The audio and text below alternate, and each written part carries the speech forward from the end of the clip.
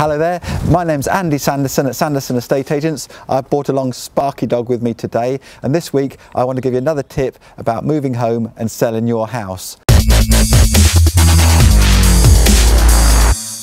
This week I want to talk about choosing your estate agent. One of the most important jobs that an estate agent does is showing people around your house.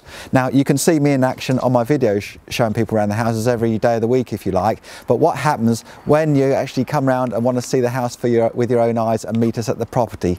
I know sometimes you go along, the agent hasn't really got all the answers and doesn't know the house properly. Well, that's why we're trying to come prepared. We're now assembling these special viewing packs which we take to all of our appointments to give you as much information as possible.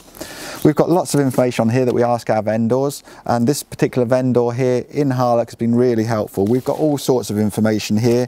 We've got things on here like what can be included and what they might sell, why they're moving, when did it first come on the market, what are the sellers going to do when they sold, why are they selling it, have we got a plan? Yeah, we've even got a plan of the house here. It's very useful to see where the boundaries are and things.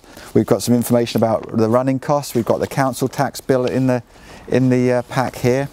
In addition to that, we've got receipts for when the boiler was serviced. We've got information about when they put in new windows and things, what else they might include in the sale if you want to pay a little bit extra for them, all this sort of information. So hopefully we're turning up with a bit more knowledge than normal now, and another reason to use us to sell your home. So thanks very much. I'm Andy Sanderson.